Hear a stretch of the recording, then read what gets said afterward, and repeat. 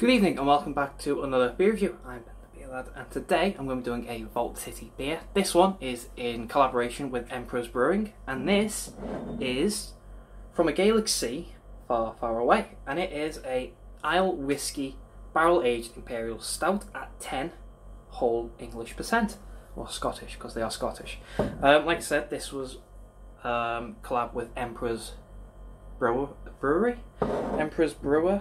Yeah, Emperor's Brewery. And I've only had one of their beers. And when I say one, it was also a collab, and that was Brew York's fifth birthday. The Halloween special ones were, yeah, the 5 beers, and it was the 15%er, and that one was really nice. Just grab all over now. Yeah, that one was really nice, so I'm kind of looking forward to this one. In case you don't know what they look like, that's their logo. Yeah, the Emperor's head. It's more clear there. Now, the Guff says, in the Gaelic sea far, far away, an alliance was formed between Vault City and Emperor's Brewery to create one of the greatest Imperial Stouts the galaxy had ever seen. 7 months of barrel aging in the freshest whiskey casks from Islay? Anyway, has infused the iconic smokiness, adding layers of complexity and depth in this intense whiskey-forward stout. Scottish heather honey, creamy vanilla and lactose round out the flavour with a delicate sweetness in harmony with a light bitterness from East Kent Golding hops. It says all that right there. That's the bottle art. I don't know where Emperor's Brewer are from. I have a feeling they're from Scotland, not Scotland, from Manchester, because there's a bunch of bees all over this one, and that tends to be Manchester's thing.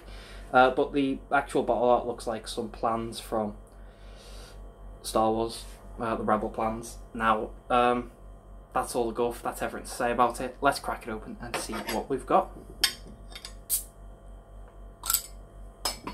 That's fell on the floor. I will say this is to, I forgot to say, this is to celebrate Vault City's 4th birthday.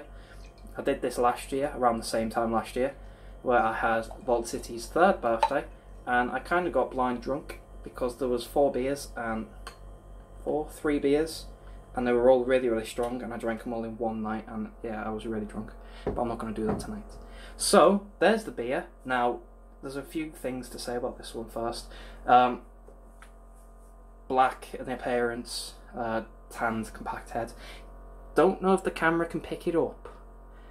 Don't think it can, but this actually has, when the light gets on it right, the colouring of oil on top of water, that rainbowy sheen. It's got that to it, which is very interesting, and I've never seen that in a beer ever. It's like, yeah, that rainbow sheen from oil on water. So I've got a feeling it's going to be oily. I can smell it already, but just trying to do the looking of it, it's, yeah, it's got that sheen to it, and it looks gorgeous. That's a very pretty beer. Kind of want to frame it, put it on my wall. Anyway, that's what it looks like. Let's get a smell and see what we get, shall we? Oh, barrels. Whiskey barrels. A lot of booze. There's a lot of booze in that.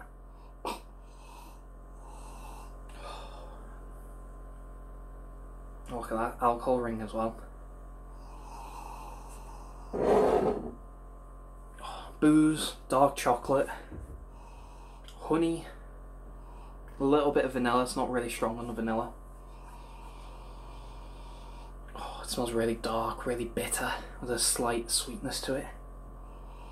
That smells gorgeous. Let's get a mouthful for body and carb.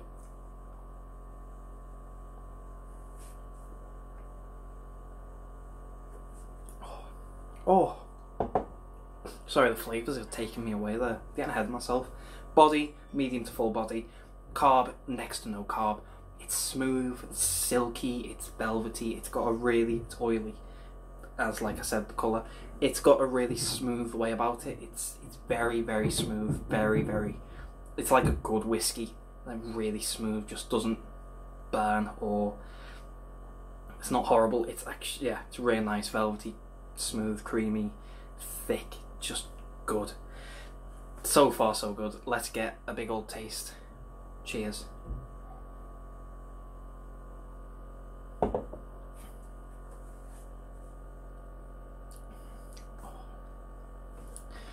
That is proper smoky.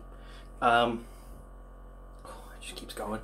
You've got dark chocolate, honey, vanilla, whiskey barrels, as like it all said. It's got a nice smoky flavour to it, good tobacco-y flavour. That's really nice. Slightly dry on the finish, and it's literally the mildest bitter. Oh, that's really, really, really nice. Now, I can't tell if it is actually the whiskey barrel that it says it is. I'm going to assume it is. I'm not a whiskey drinker, but flavour-wise, that is an absolutely fantastic beer. 10% is very well hidden. You do get the alcohol flavour, but it's flavour. It's not burn. It's not warming or tingling or anything like that. There's like the tiniest little tickle on the back of your tongue. Besides that, there's no alcohol burn in your cheeks, in your throat, on your tongue. There's nothing like that. It's just a flavour of alcohol, which is the whiskey. You get you can taste it strong, but you can't feel it, if you know what I mean. Starts and ends smoky. In between, you've got your chocolate, your malts, your whiskey, your honey, your vanilla, because the vanilla is actually better. It's more prominent in the flavour than it is in the smell. It's a fantastic all-round beer, and I think I'm going to go away and enjoy it, because I'm not going to down that, because it's 10%, and I'm not an idiot who's going to get drunk really quickly, because it's a Thursday night. I probably should have done this tomorrow, but hey ho. So, Vault City and Emperor's Brewing. Actually, I didn't notice that until now. The little X there is a couple of lightsabers clashing. It's nice. Anyway, yeah. From a Gaelic sea far, far away. Islay Whiskey Barrel Aged Imperial Stout at 10%. Out of 10, that's going to get the full marks of 10. That is probably one of the best stouts I've had in a long time, and I'm comparing them to, well, I'm comparing them to Vocation and Brew York and some of the giants. That's just a really, really good stout. If you have had this, please let me know. Let me know what you think. If you like it, if you don't, if you've not had it, I'll leave a link to Vault City's website down below. I'll also try and find Emperor's Brewery down below as well. I don't know if they're brewing their own stuff yet. I couldn't find stuff. I've had a look. If I got mine from Priesttown, it cost me, I want to say it's like £8. So it's a bit on the expensive side, and I would actually really like to put this in my cupboard and age it for a bit. Anyway, if you like the video though, thumbs up, thumbs down, all that usual stuff. If you want to subscribe, consider doing so, because the show must go on, etc, etc, so on and so forth, and I'll see you later.